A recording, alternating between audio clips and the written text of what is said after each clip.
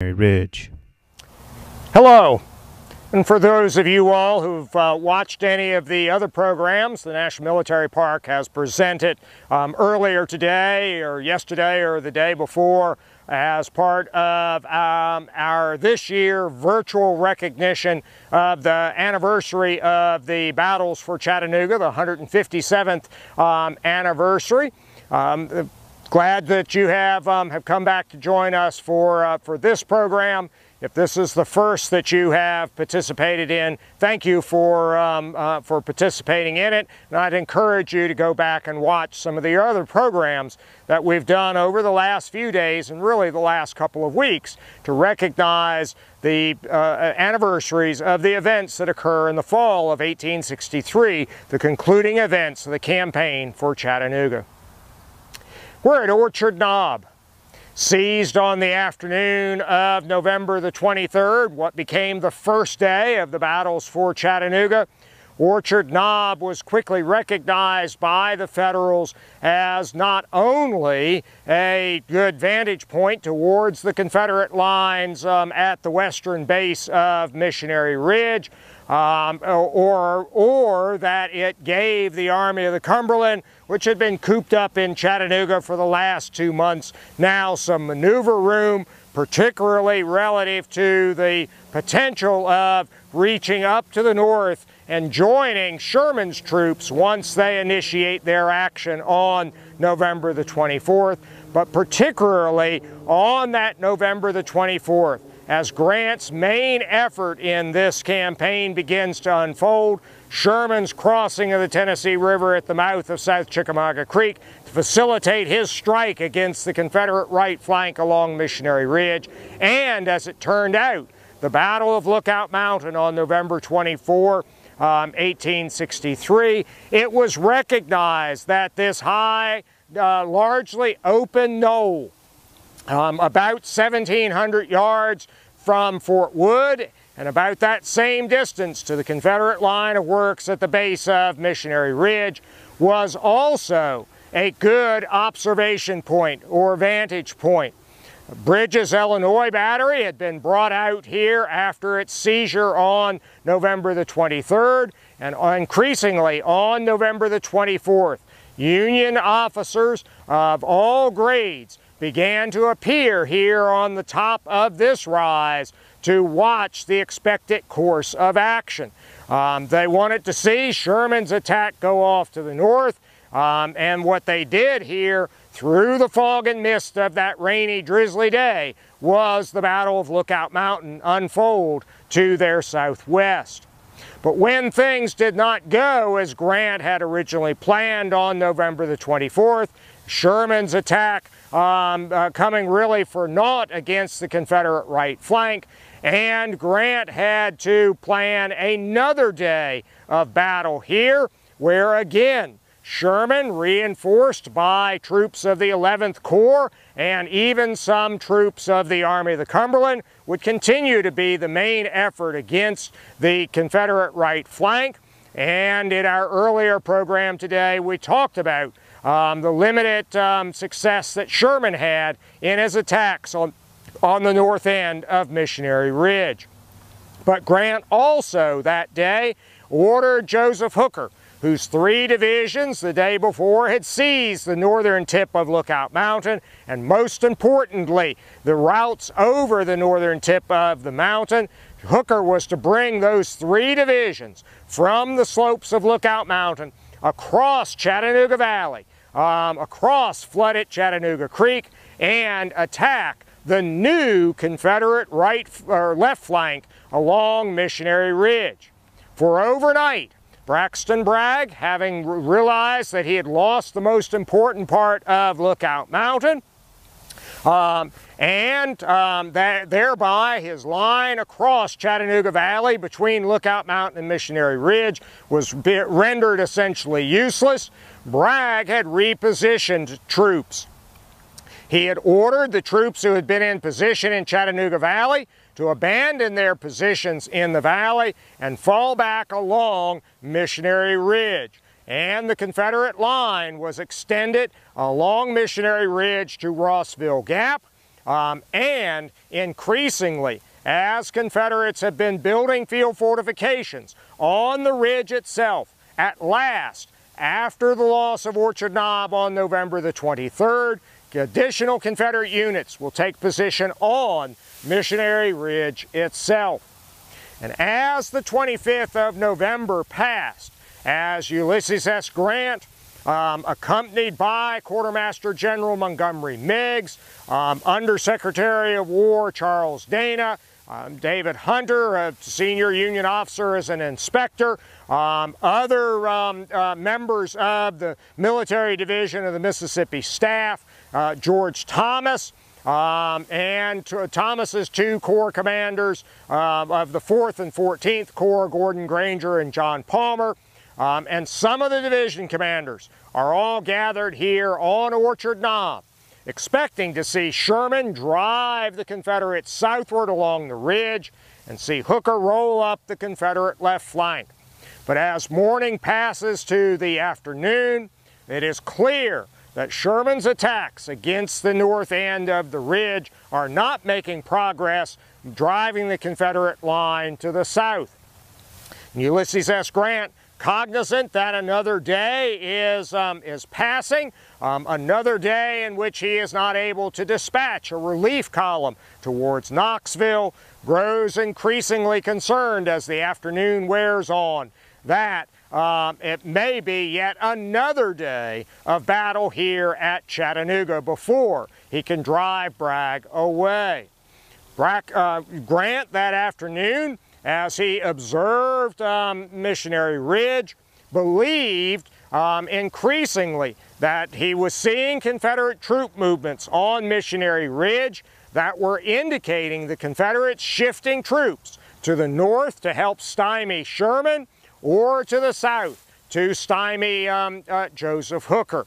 And desirous of preventing that, Grant in mid-afternoon will turn to the commander of the Army of the Cumberland, George Thomas, and order George Thomas to conduct a demonstration against the Confederate rifle pit line at the base of the ridge, a line of works that had been there for the last 2 months on the crest of a low rise just out from the western base of the ridge, and which had been the main Confederate position until after Orchard Knob had been lost on the 23rd, and the Confederates had begun to develop new positions on the ridge itself.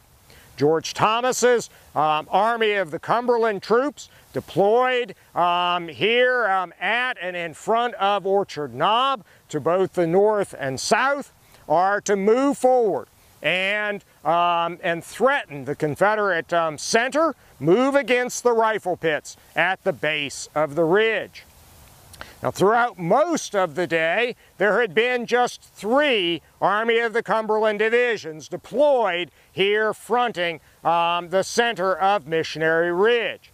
Early that morning, in an effort to reinforce Sherman, Absalom Baird's division of the 14th Corps had been marched from the Union right across the rear of the other 3 divisions and marched up north towards Sherman to be additional reinforcements for Sherman. At the same time, Richard Johnson's division and Phil Sheridan's divisions had adjusted their position in the valley below, and here, in front of us, Thomas J. Wood's division had pressed forward just a little ways with their skirmish line, and much of the Confederate skirmish line had been driven back and driven into the rifle pits at the base of the ridge. But Sherman had not taken Grant's offer of Baird's division. When Absalom Baird reached Sherman near the north end of the ridge, Sherman informed Baird that he was not needed, and Baird's division had actually turned around and marched back south. And as Grant was making the decision to send Thomas forward in a demonstration, Baird's division was completing its redeployment on the left now of a 4-division front of the Army of the Cumberland. Absalom Baird's division of the 14th Corps, then Thomas J. Wood's and Phil Sheridan's divisions of Gordon Granger's 4th Corps, and on the right, Richard Johnson's division of the 14th Corps. A force of over 20,000 Union soldiers deployed here in the valley in front of Missionary Ridge. Grant's order to Thomas for this demonstration then had to be repeated down the chain of command from Thomas to the 2 Corps commanders, Gordon Granger and John Palmer, then to the 4 division commanders, and then to the 12 brigade commanders along the line. That would take some time, particularly for the 14th Corps staff, because their 2 divisions are on either end of the line. And before the orders for this limited assault had filtered fully down the chain of command, the prearranged signal, a signal that had been identified in the orders that had been issued on the 24th of November to the Army of the Cumberland to hold themselves in readiness to assault Missionary Ridge. That signal, the firing of the 6 guns of Bridges, Illinois Battery from here at Orchard Knob in rapid succession, is heard by the Army of the Cumberland troops in the valley in front, and soon thereafter the bugles will sound forward as this more than 20,000 man Union force on about a 2-mile front moves forward towards the Confederates on Missionary Ridge. At the same moment that the 6 guns fire in rapid succession, the heavier Federal artillery in Fort Wood and Fort Negley will intensify their rate of fire against the Confederates on the ridge, and Federal soldiers will raise a cheer in the valley and then step forward and move forward in the assault towards Missionary Ridge. Watching expectantly from here on the top of Orchard Knob is Ulysses S. Grant, George Thomas, Gordon Granger, John Palmer, and other luminaries of the Union leadership that fall of 1863 here in the Chattanooga area. Park historian Jim Ogden now stands forward-facing at the crest of Missionary Ridge. To his immediate right are the concrete post and iron-cabled guardrails of Crest Road. To his immediate left is a cleared view lot on the ridge, with the area around the lot being heavily wooded. In the distance is the city of Chattanooga, and rising above it all is Lookout Mountain. For Confederates positioned along the crest of Missionary Ridge on November the 25th, the fact that the Federals were likely to attack this position seemed to become increasingly evident during the course of the day. In late morning, midday, Union troops of in particular Wood's, Sheridan's, and Johnson's divisions advanced their skirmish lines and pushed the Confederate skirmishers back out of their forward positions and right into the base of the rifle pits.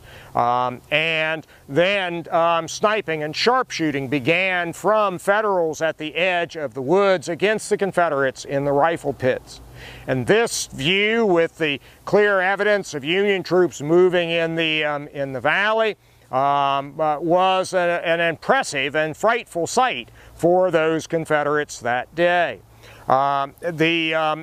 Missionary Ridge was still mostly wooded at the time, but it was very open woods, although in many places on the slopes there was underbrush. In a few places, trees had been cut, clearing view from the crest of the ridge. But in a lot of points, you still had the open woods. As you reached the base of the ridge, there was a 200 to 300 yard zone in which most of the Confederate camps were located. And then there was the crest of the low rise of ground, along which the Confederate rifle pits were located. And out in front of that, for as little as about 300 yards or as much as 900 yards, there was mostly clear or open ground. The Confederates had cut some trees to create or increase the fields of observation and fields of fire, but in places where you had as much as 900 yards of open ground in front of the rifle pit line, that generally was an area where there was already an existing, or even a couple of existing, farm fields or agricultural fields, which, with the cutting of maybe just a few trees, created that open view of as much as 900 yards. But with the Federals having pushed the Confederates back to the edge of, or to the rifle pits, and the Federal skirmishers advancing to the edge of the woods, there is a relatively heated skirmish engagement going on into the afternoon. As the Federals prepare to advance, some Confederates grow very concerned about the nature of their defensive position. Based on orders, most Confederate units along this line have been divided, with half of their strength in the rifle pits at the base of the ridge and half of their strength in the new positions being developed on the ridge itself. This is generally done within brigades along the line. Within the commander of the division in this sector, James Patton Anderson, commanding Hindman's division, the man in command of the troops in the rifle pit at the base of the ridge, is Brigadier General Zachariah Days. And Days will write in his report, "I was put in command of the troops in the breastworks at the foot of Missionary Ridge, consisting of halves of Vaughn's, Days, Manigault's, Anderson's, and the whole of Reynolds' brigades, and with a strong line of skirmishers. The balance of the division was posted on the crest of the ridge under the immediate command of General Anderson. On examination of the ground, I became satisfied that this position, his, with the half of the troops at the base of the ridge, was very disadvantageous, especially so with the orders I had, for the reason that if the men made a stubborn resistance as ordered and were overpowered by numbers, capture or annihilation were the alternatives, as retreat with the enemy close on us up the steep ascent of the hill behind would have been impossible. For this and other reasons, I went to General Anderson and begged that he would order the troops at the bottom of the ridge to the crest, where I was satisfied a much better fight could be made." He was turned down initially in that request, but subsequently he received word that I was not to fight at the breastworks, but to fall back when the enemy's line approached within 200 yards, skirmishing up the hill, and form on the crest with the balance of the division.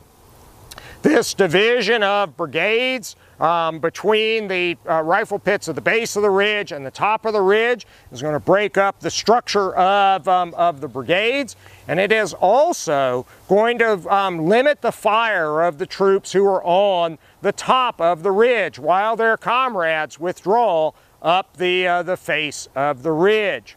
And as it turns out, when the Federals do advance that afternoon, that exact situation will unfold. Arthur Manigault, the commander of one of the brigades further south along this part of the line, that will write, "The troops in the last mentioned line, the rifle pits, in obedience to instructions received, delivered their fire and rapidly retreated out of the works, endeavored to join their comrades on the crest with the least possible delay. These men, knowing that during the passage from one point to another that they would be subjected to a heavy fire of artillery and musketry which they could not return, endeavored to accomplish the distance with too much speed. The consequence was that many failed to reach the summit at all, but fell exhausted. Some were killed or wounded, and those who at last gained the crest reached it in a broken down, exhausted, and demoralized condition. Many of them were forced to throw away arms, accoutrements, and knapsacks, or, in the effort to preserve them, ran the risk of being captured themselves. As the Federals advance, this odd or fractured nature of the Confederate defenses begins to become evident. In a few places, the order to withdraw to the top of the ridge has not been received, and units actually do attempt to fight and maintain their positions in the rifle pits at the base of the ridge. But in most places, the Confederate soldiers, while they might fire one or two shots from the base of the ridge, and then maybe a few more as they go up the side of the ridge, most of the Confederates simply try to move up to the top of the ridge, but as Manigault notes, many of them have expended so much energy that by the time they reach the crest, they have no energy with which to continue the fight.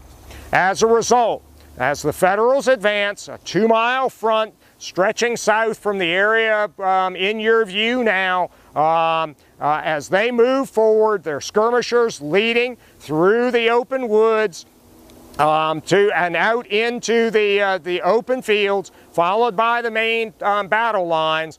Generally, in most brigades, a front line deployed in line of battle, and then support units in column of division behind.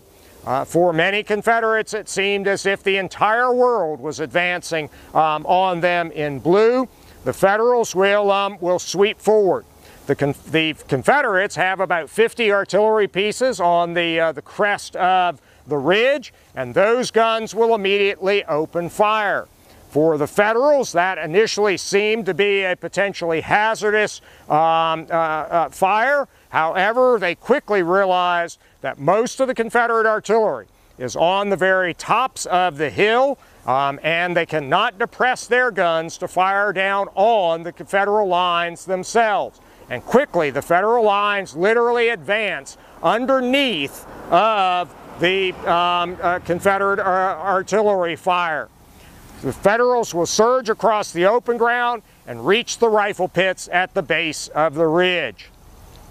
The knowledge that this was intended to be a limited attack against the rifle pits at the base of the ridge has not been fully understood down the chain of command. And after resting and reorganizing a few minutes, the orders to continue the advance are given, and Federal soldiers begin to work their way up the slope of the ridge. In the sector where we are now, where the brigade under Colonel Edwin Phelps of the 38th Ohio, the left flank brigade of the Army of the Cumberland's assault, the left flank brigade of Baird's division, one of the regiments attacking is the 74th Indiana.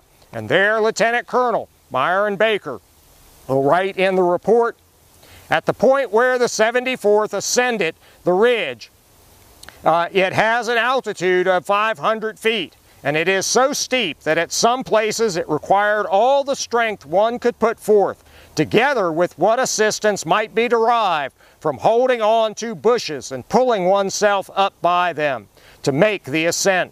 But notwithstanding the difficulty of approaching the rebel position, the men, inspired by an uncontrollable enthusiasm and burning with a desire to avenge their recent disaster in September last, tugged up the hill as best they might, many of them at times from exhaustion or from the abrupt rise of the ground, being compelled to drag themselves along on their hands and feet towards the summit of the mountain ridge, which seemed alive with artillery, so rapid and incessant was its use. It seemed evident that these batteries would be staunchly supported by infantry, and after having escaped so well the missiles from the artillery, we had every reason to anticipate a warm reception from the infantry. Nearly to the top of the hill, you could discern the long line of breastworks rudely constructed of stones and logs, behind which it was likely a strong rebel force would be posted ready to receive us. A force probably deemed by their general adequate to repel any direct assault from the front.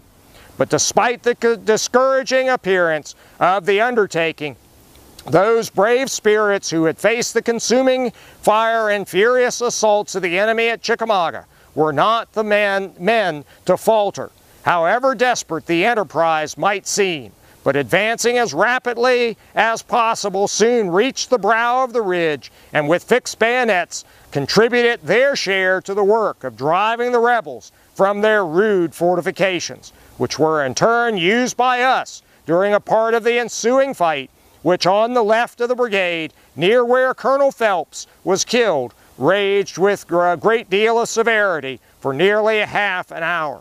When being completely routed, the enemy fled in the wildest confusion, leaving his dead and wounded on the field.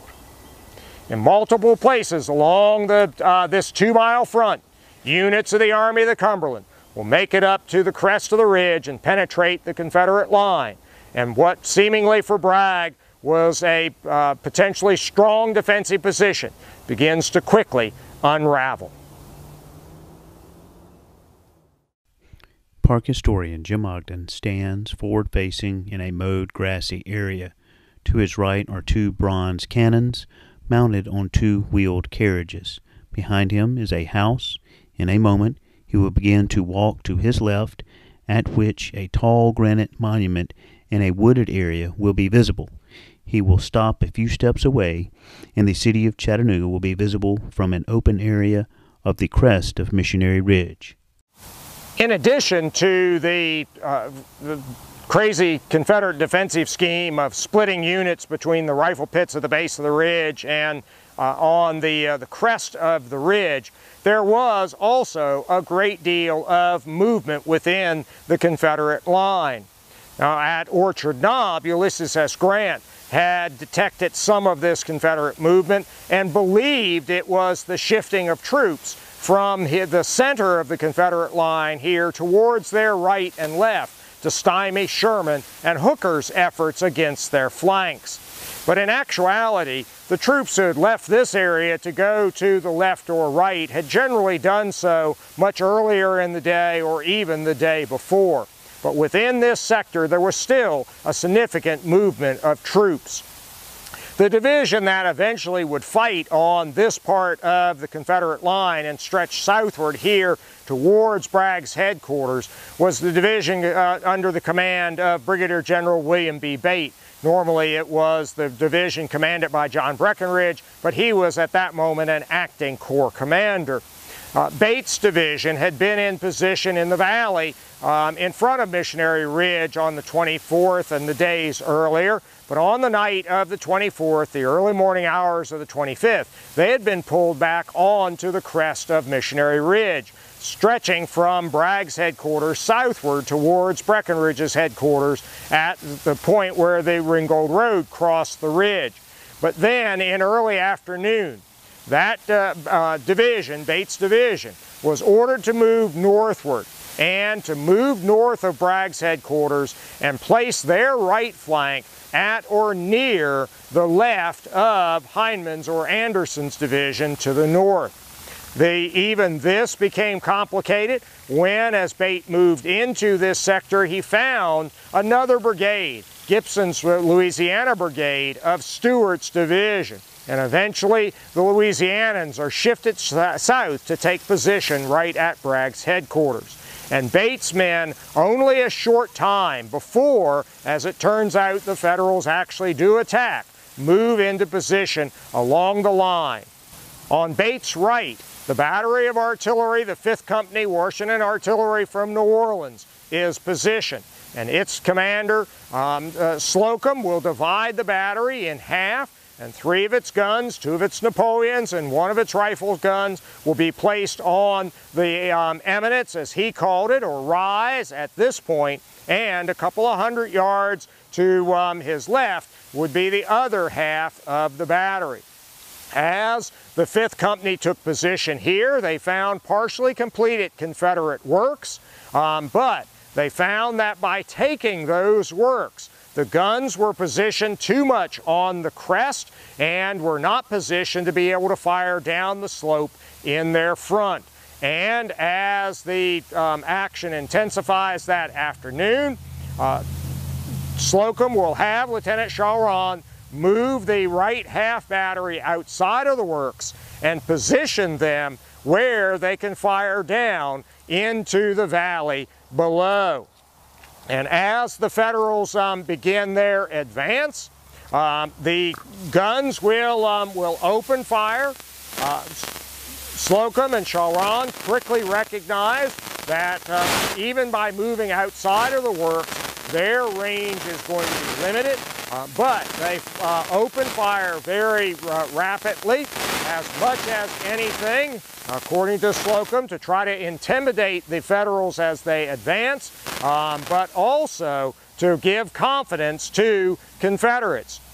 Slocum is concerned there is no infantry support directly in the sector of his battery, and there is a gap of a couple hundred yards to his right, where, as he understands it, Reynolds' brigade of Anderson's division was supposed to be positioned. As Slocum's men open fire, they will actually cause the Federals essentially to their front to diverge to both their left and their right, taking shelter behind undulations on the surface of the ridge. But unknown to them at that moment, Federals are working their way up the draws and ravines towards the crest of the ridge. Because of the deteriorating command situation within the Army, which resulted in lower morale at lower levels,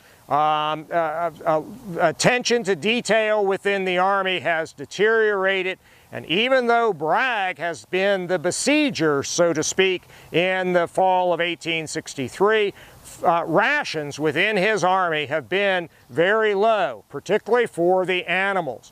And as Slocum had moved into this position, the weakened state of his teams was such that he was forced to leave his caissons in the ground below. With only 32 rounds in a chest of ammunition for a 12-pound Napoleon, his gunners went through that ammunition very quickly. And despite the fact that he sent staff down to bring forward more ammunition, the horses of the caissons are so weakened they can only draw the limber of the caisson up the side of the ridge. But only one of those limbers actually reaches the battery before Federals reach the crest of the ridge just to the north of here and interdict the route by which those ammunition-carrying vehicles would have come. And so additional ammunition does not reach the battery. Slocum will turn the guns to be able to fire at Federals who have made the crest of the ridge just to the north of him, but Federal artillery fire at that moment will inflict quite a blow on the right half battery of the 5th Company. An artillery projectile will explode within the area of the half battery and will actually cause 2 of the limber chests, those for the 12-pound Napoleon, with just a few rounds in each of them, to explode, thereby essentially putting those guns out of action. As Slocum learns that Federals are penetrating also to his left, he orders the abandonment of the guns, the one gun, or the abandonment of the 2 guns whose limbers have been destroyed, and he orders the other 4 guns of the battery off of the field. And they plunge down the back side of the ridge, the best road route for them being interdicted by the Federals. He kept some of the cannoneers close by, hoping that the tide would turn for the Confederates and they could recover the 2 guns they were having to abandon, but the Confederate line now is coming unhinged. because he is not moving on a true road, all four of the guns will become mired as they go down the back side of the ridge, and they will have to be abandoned. And he's saving only the limbers and teams of his 6 guns and caissons, getting them off of the field. But as the Confederate line begins to come apart, Federal units, as they reach the crest, will turn left and right and fire into the flanks of the Confederates who are still trying to fight. And even though Bates' division has stopped the Federal attack in its front for a time, they too are going to have to pull off of this position and withdraw eastward into the hills of Missionary Ridge, where they'll put up a brief fight before having to abandon that position. And as darkness begins to settle on the battlefield, it becomes increasingly clear that the Confederate line along Missionary Ridge, a line that is manned by nearly the same number of same number of soldiers as is attacking them, that line is coming apart, becoming unhinged because of the poor positioning of the Confederate works, poor coordination between the different divisions and brigades along the line, and that defensive scheme that had split brigades between the rifle pits and the works at the top of the ridge. Park historian Jim Ogden stands front-facing in a mowed grassy area of Bragg Reservation. To his right, a shrub and gray iron tablet with red lettering marking Confederate troop positions. Behind him is a view of the city of Chattanooga and portions of the wooded slope of Missionary Ridge. To his left, the hill on which he stands goes downward toward a paved road. Bragg, as it turned out, had seemingly the best seat in the house for the disaster now befalling his army.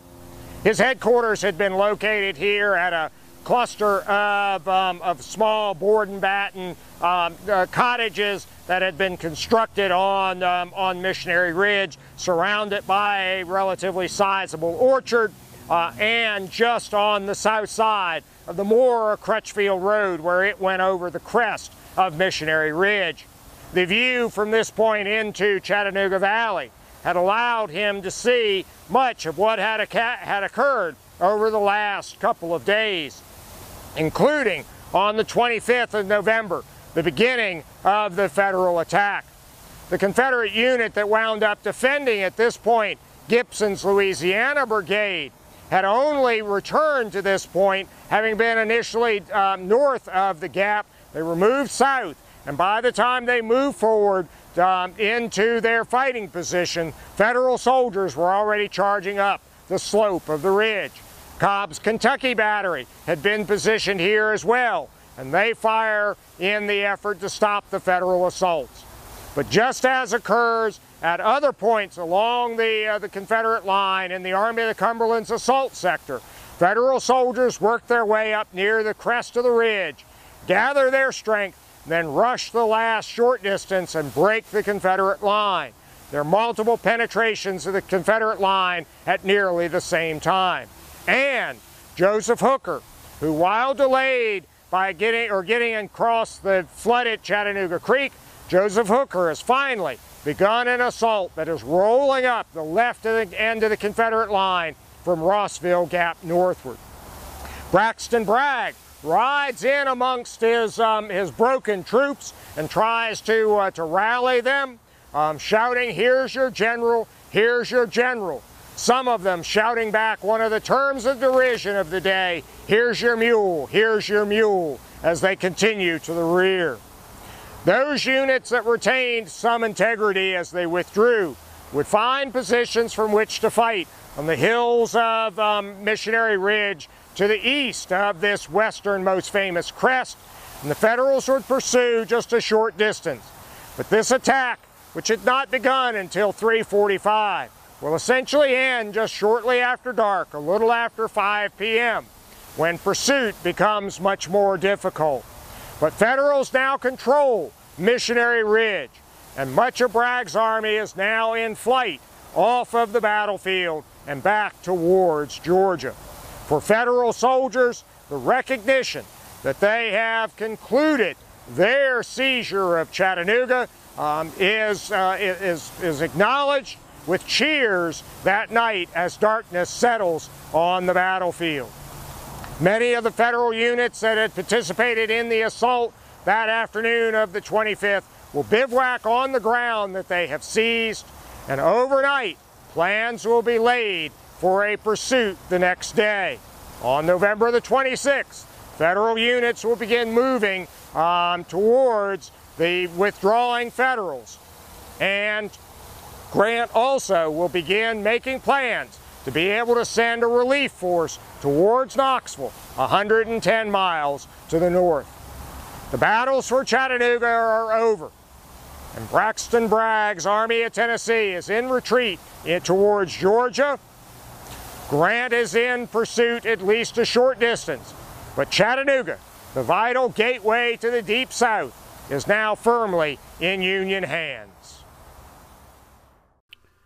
The images shown throughout this program are audio described as follows. Image number 1, a black and white sketch in Harper's Weekly titled The Capture of Orchard Knob by Hazen's and Village's Brigades, deployed as skirmishers, November 23, 1863, by Theodore Davis.